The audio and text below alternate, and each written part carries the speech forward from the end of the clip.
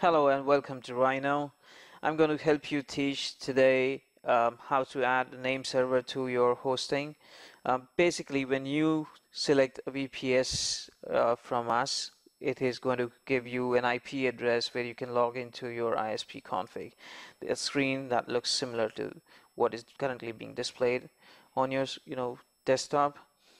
Um, Typically, when you add a name server, when you're hosting with any of your hosting providers, they would give you a typical name server where you would insert it to your domain registrar and your website goes live on the internet. Now, in this scenario, while you have a VPS, you have the option to customize your name servers to the name of your own website. Now, ideally, you would need one website's name and the IP address of your VPS to give you a DNS server or a name server.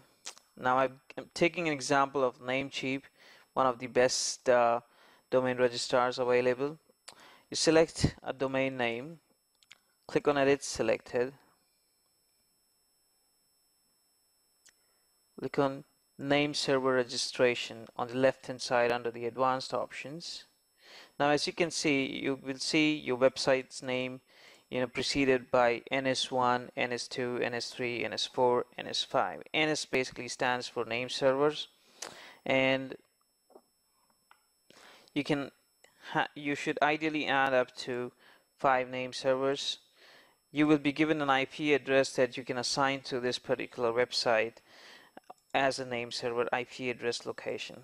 IP address is unique and is essentially given to you as an identification. And once you have done that, you just need to click on Add Name Servers.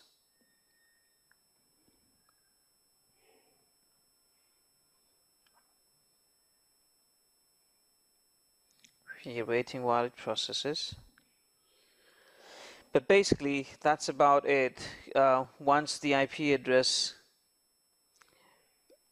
name servers added successfully have been added to the domain name, we just need to wait for 48 hours till the time this information gets shared across different ISPs across the world, so that your hosting is now identified with this name server that you would use for your own website.